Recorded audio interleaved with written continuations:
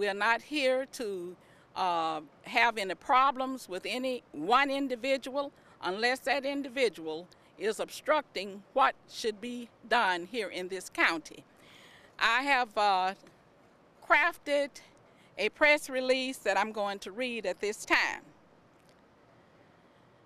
To the citizens of Hamilton County, especially to those many individuals, businesses, foundations, educators, and community leaders who have worked so diligently since the city and county schools merged July 1st, 1997. And to those entities who have partnered to strive for optimal education for all of our students. It was very disheartening to read the newspaper article entitled "Scales My Side," which was published in the July 3rd, 2011 edition of the Chattanooga Times Free Press. Thousands of people throughout this region were astonished to read several statements attributed to school board member Rhonda Thurman.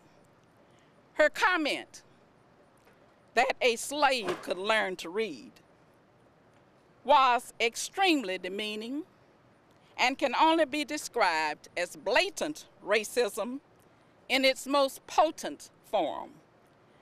This is evidence of her profound lack of sensitivity and historical awareness. While she has been a constant source of disruption in this community for several years, she is now out of control and is ineffective as a school board member. Many citizens in this community find it quite alarming that freshman school board members and some county commissioners are so heavily influenced by the least educated among them. They must remember that it is an empty wagon that makes the most noise. We stand here today to reiterate just a small part of our phenomenal history to the students who have been humiliated and to the public. We understand the lingering impact that occurred when millions of our ancestors endured almost 400 years of servitude, gross injustices, and cruelty in America.